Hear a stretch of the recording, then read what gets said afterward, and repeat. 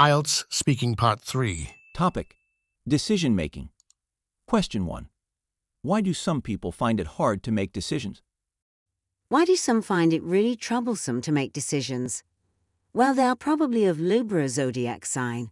Well, putting that little joke aside, I really wish that the answer to this question was a simple one, but unfortunately, it isn't. However, I would like to attribute such indecision mostly to the fear of what kind of outcomes we would come up with after the decision was made and implemented, simply because we humans in general are fearful of the unknown, even at a time when the odds are very much in favor of some positive results. Making decisions for some people becomes hard also probably because they are just not good enough in gathering all the necessary data and information to make an informed decision. Question 2. How important is it to get advice from other people when making decisions? It is very important, in my opinion, to receive advice from other people always, when making decisions, primarily because it would help one become familiar with an array of ideas and possibilities with regards to the kinds of outcomes he or she would need to expect. Besides, when we are open to receiving advice from others, the chances are that we would be able to learn about the outcomes when somebody took the same kind of decisions in the past.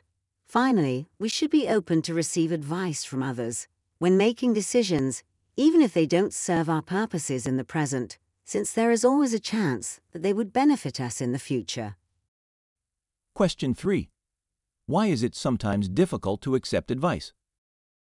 It is difficult to accept advice sometimes for some people mainly because of an inherent human characteristic called ego. It is because of this ego we sometimes fail to see the truth, just as we fail to accept advice.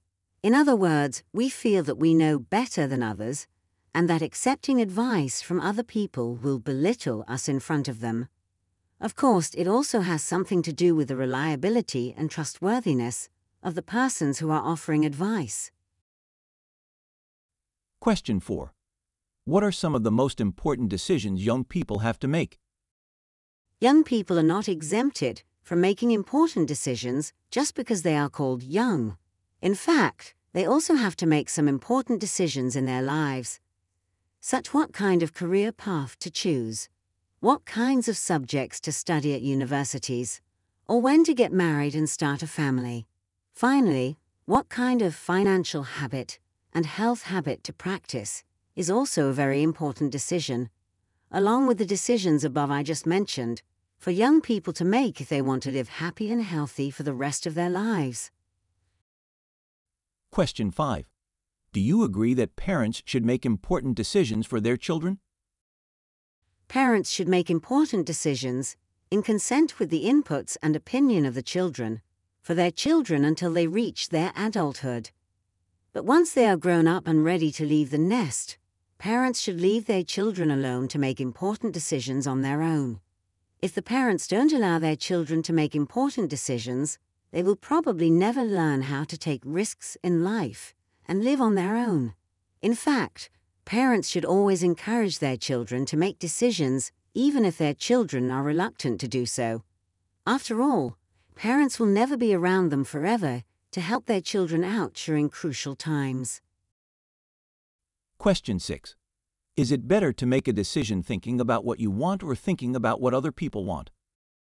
Yes, it is always better to make a decision thinking what I really want instead of worrying about what others really want primarily, because it will be me who will have to live with whatever decision I make for the rest of my life, one way or another. Of course, it never harms to consult with the people we love or care for and ask them what they also want from time to time in order to bring them on board with my decision. But the decision will always be mine based on what I really want. One thing which is worth mentioning here is that one doesn't worry what others want, not because he or she has total disregards for others, but because it would be easier for the decision maker to achieve his or her goal rather easily since he or she is so intimately involved with the decision made. This concludes IELTS Speaking Part 3. Thank you for listening.